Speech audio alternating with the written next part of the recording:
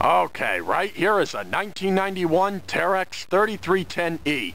As you can see, this truck is currently getting a tire change here at the mine. After Terex Corporation emerged from Chapter 11 in 1986, General Motors Corporation sold Terex to Northwest Engineering Company of Green Bay, Wisconsin, and the following year, Northwest Engineering acquired the UK-based Terex Equipment Limited, which officially removed General Motors from the earth-moving equipment business.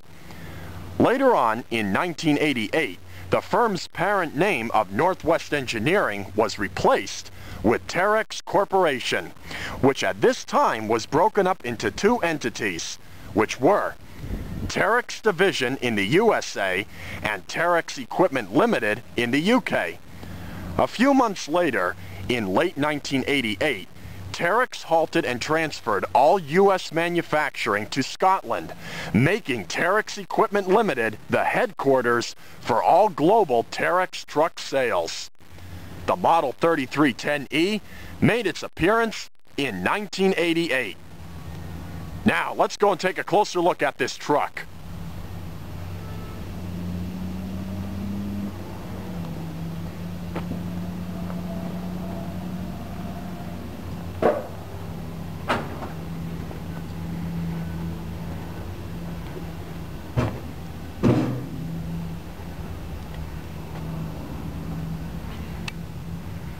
The 3310E was offered with two different diesel engine configurations, which were a Cummins VTA 28C 675 four-cycle turbocharged and aftercooled V12 diesel engine producing 635 horsepower at 2100 RPM and 1990 foot-pounds of torque at 1200 RPM, or a Detroit 16V 71TA two-cycle turbocharged and aftercooled V16 diesel engine, which you can see right under the hood here.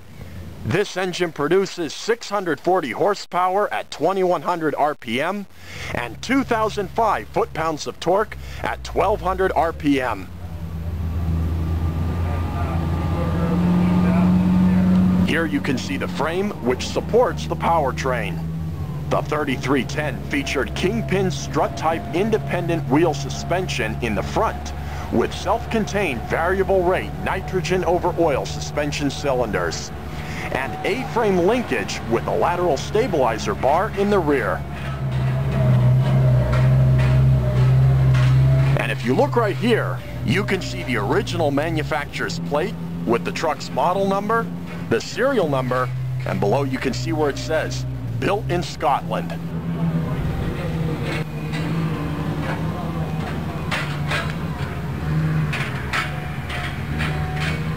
Now, let's go up on top of this green machine.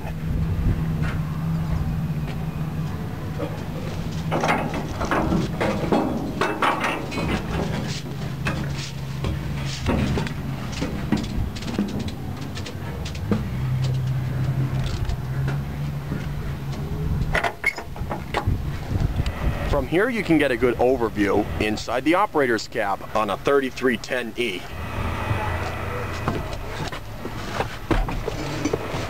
Okay, now let's take a look at what some of these controls do. Out in front here, you can see all of the gauges to monitor this entire truck when it's in operation. This is the tachometer, steering hydraulic filter pressure, transmission oil pressure, engine oil temperature, water temperature, engine oil pressure, and the body hydraulic filter pressure. Here you can see the speedometer, and over here on the right side control panel, here you can see the voltage gauge for the battery, and here you can see other warning lights to alert the operator in case of a malfunction. And below you can see other switches to control other various functions on the truck. This hand lever that you see down here, off to the right side, controls the retarder. And this hand lever is the gear shift for the transmission. This is in the neutral position right here. There are 5 forward speeds, a drive speed, and a reverse speed on a 3310E. A Off to the right side, you can see the trainer seat, and from here you can get a crystal clear view of what the operator would see if he were driving a 3310E.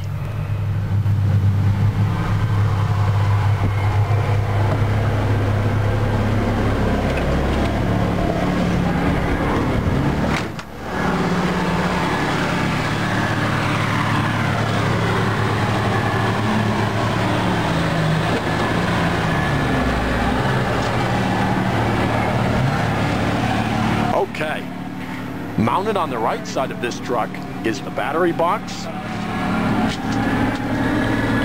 And here you can see the single air intake and air cleaning unit for the engine.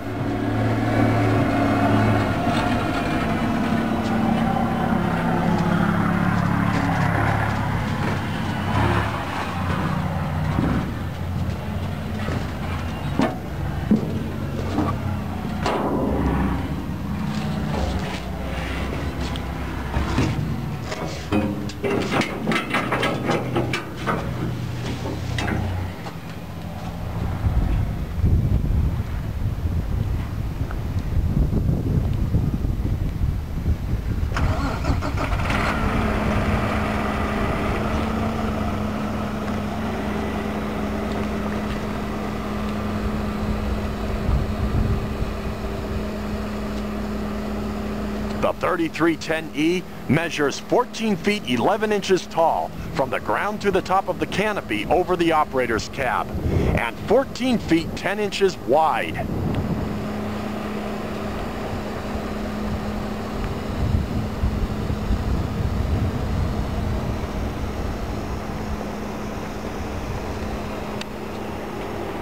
Mounted on the left side of this truck are the two hydraulic reservoir tanks, which you can see right here.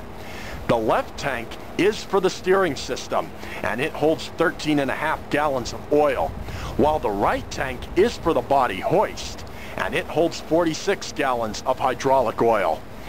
Mounted on the opposite, the right side of this truck, is the diesel fuel tank, and it holds 220 gallons of fuel.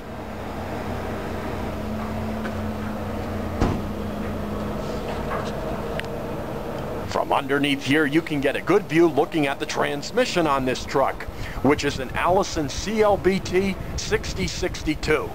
This is an automatic electronically controlled transmission with an integral torque converter that features automatic lockup in all speed ranges.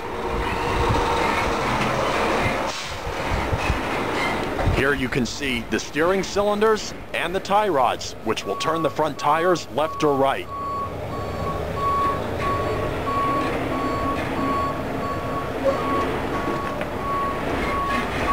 Right here you can see the lift arms, which connect to the double-acting hoist cylinders, which will raise and lower the dump box.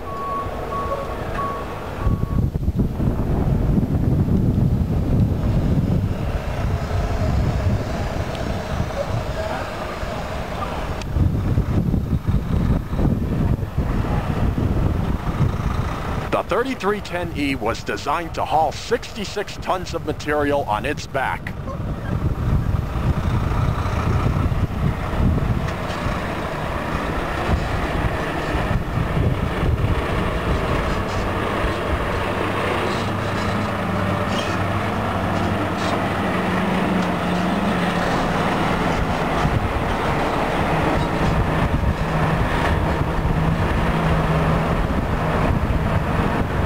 This truck featured an all-hydraulic braking system with a transmission-mounted pressure-compensating piston pump, which provides hydraulic pressure for the brakes and steering.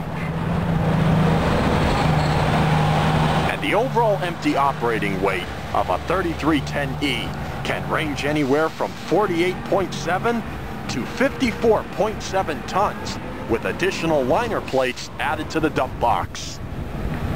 The 3310E remained in production until 1996, when this truck was discontinued from Terex's product line. But there she is, a 1991 Terex 3310E.